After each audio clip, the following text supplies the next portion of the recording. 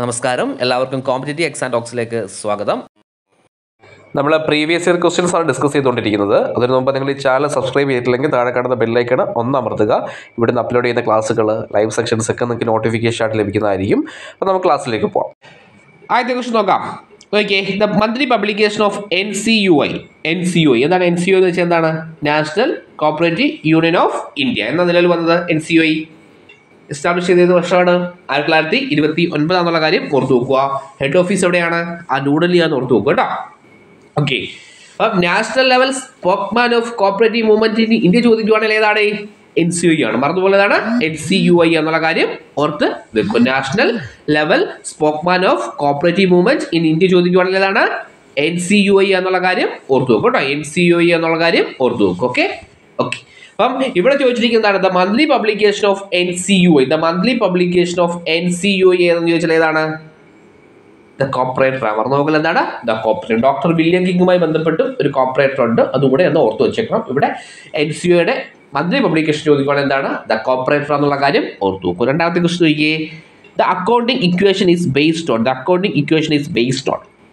നമുക്കറിയാം എന്താണ് dual accept concept എന്നുള്ള കാര്യം അറിയാം അല്ലേ, നമ്മൾ പഠിച്ചതാണ് അല്ലേ. Okay, the accounting equation is based on dual accept concept.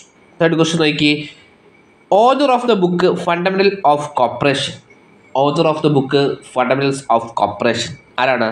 SS പുരിയാണ് കേട്ടോ. മറന്നു പോകല്ലേ, ആരാണ്? SS Puri. Okay, the fourth question, investment banks are also called as. Investment banks are also called as. എന്താണ്? Industrial bank. മറന്നു പോകുന്നത് എന്താണ്?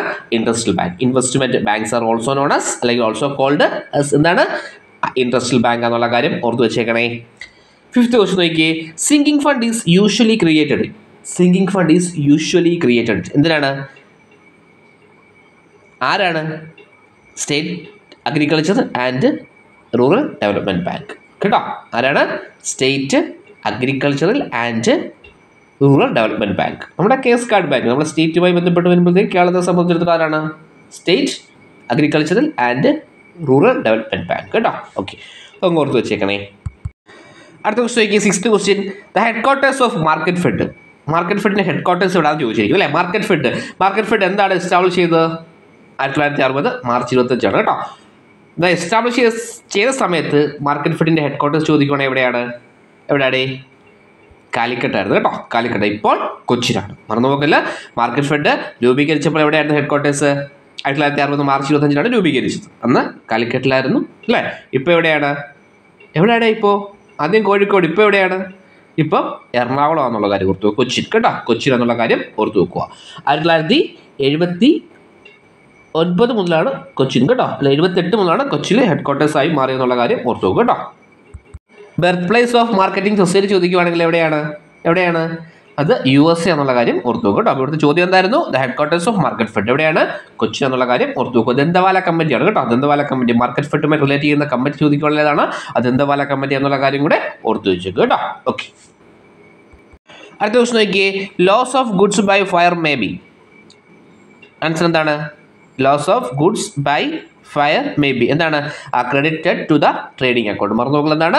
Credited to the trading account എന്നുള്ള കാര്യം ഓർത്ത് വെച്ചേക്കണം കേട്ടോ. അടുത്ത ക്വസ്റ്റ്യൻ നോക്കി, the first non agriculture credit society in India established at. The first non agricultural credit society in India established എന്താണ്? എവിടെയാണ്? ബറോഡയാണ് കേട്ടോ. ബറോഡ എന്നുള്ള കാര്യം ഓർത്ത് വെക്കുക. മറന്നു നോക്കല്ലേ, പഠിച്ചു വെക്കണം. എവിടെയാണ്? ബറോഡ എന്നുള്ള കാര്യം ഓർത്ത് വെക്കുക. Next question, bills payable is A dash. Bills payable എന്ന് വെച്ചാൽ എന്താണ്? അതൊരു ലയബിലിറ്റിയാണ്. മറന്നു പോകുന്നതാണ് ലയബിലിറ്റി എന്നുള്ള കാര്യം ഓർത്ത് നോക്കുക കേട്ടോ.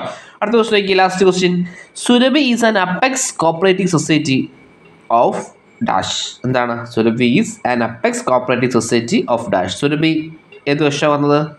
1964 മറന്നു പോകല്ലേ, പഠിച്ചു വെച്ചേക്കണേ. ഹെഡ് ഓഫീസ് ചോദിക്കുകയാണെങ്കിൽ എവിടെയാണ്? എറണാകുളം എന്നുള്ള കാര്യം കൂടെ ഓർത്ത് വെക്കണം കേട്ടോ. Kerala state handicraft apex cooperative സൊസൈറ്റിയാണ് Surabhi കേട്ടോ. ഓക്കെ, ഇതൊരു പ്രൊഡ്യൂസേഴ്സ് സൊസൈറ്റിയാണ്. ഓക്കെ, മറന്നു പോകല്ല. 1964 രൂപീകരിച്ചു. Head quarters എറണാകുളമാണ്. Golden years of God's own country കേട്ടോ. സുരഭിയെ ബന്ധപ്പെട്ടാണ് golden years of God's own country ഓർത്ത് നോക്കുക കേട്ടോ. അപ്പം ആൻസർ എന്താണ്? ഹാൻഡിക്രാഫ്റ്റ് സൊസൈറ്റിയാണ് കേട്ടോ. Surabhi is an apex cooperative society of dash ചോദിച്ചാൽ എന്താണ്? ഹാൻഡിക്രാഫ്റ്റ് സൊസൈറ്റി എന്നുള്ള കാര്യം ഓർത്ത് വെച്ചേക്കും. Okay, thank you. നന്നായിട്ട് പഠിക്കുക. എക്സാം ഒക്കെ അടുത്ത് വരുന്നു. ക്വസ്റ്റ്യൻസ് ഒക്കെ മനസ്സിലാക്കി തന്നെ പഠിച്ചു കേട്ടോ. Okay, thank you.